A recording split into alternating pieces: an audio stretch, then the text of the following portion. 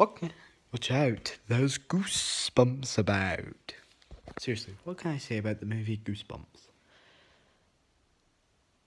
It's a monster film. Based off the books by R.L. Stine, Goosebumps brings all of R.L. Stine's classic characters together, quite similar to the 1980s movie Monster Squad, and it's amazing. The visuals are amazing,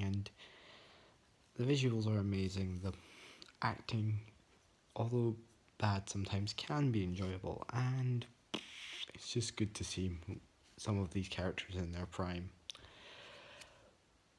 And this is one of Jack Black's better movies. Let me explain. Jack Black is not known for playing a very wide variety of characters. He got famous for Kung Fu Panda and School of Rock, and I think that's all. But when you come down to it, this is his better film. Because not only is he playing R.L. Stine himself, he's also playing Slappy, the ventriloquist dummy who controls all the monsters.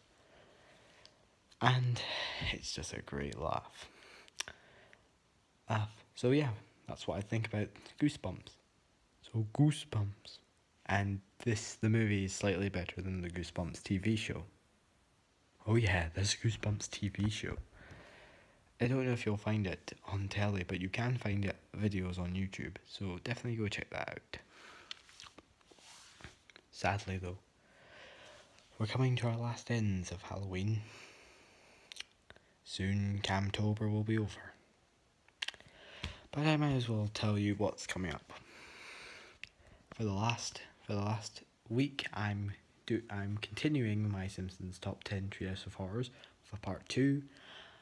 I'm going to do a review for Monster Squad, and to finish it all off, I'm talking about one of the most blandest monster films ever, Van Helsing. So that's all you have to enjoy. So happy Halloween, and I'll see you guys next time.